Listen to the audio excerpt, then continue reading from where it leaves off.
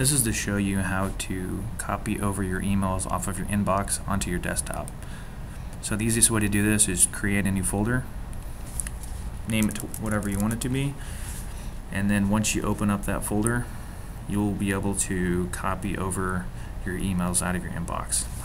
Highlight the emails that you want to keep, just drag and drop them into that folder, and right now it's just copying everything over. It's not going to delete it out of it.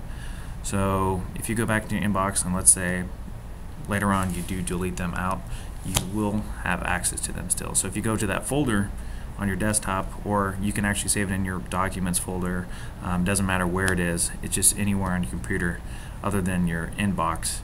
So if you just double click them, it will actually bring up the email within the Outlook viewer, and it will have the same email what you had originally in your inbox.